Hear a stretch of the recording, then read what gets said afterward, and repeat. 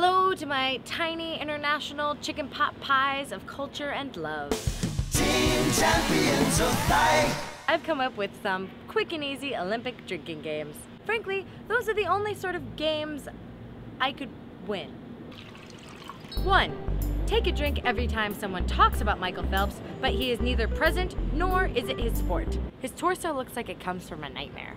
Take a drink every time one of your friends becomes an Olympic expert, but they've never played a sport in their life. She didn't stick that landing because, her toenails weren't filed down.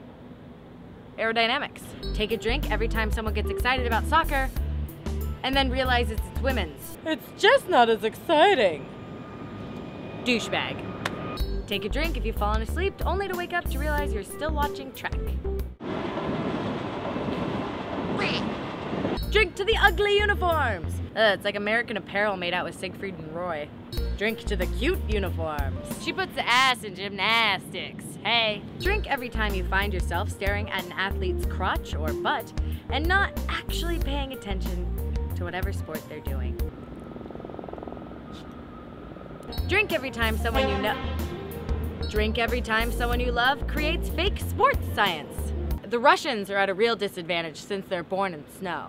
Drink every time someone you love makes casually racist sports commentary. Eskimos never participate in Summer Olympics because they're born in snow. Take a drink because you're drinking.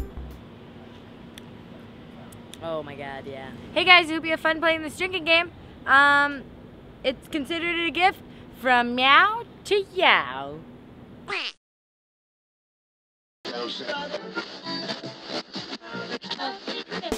Team champions of life.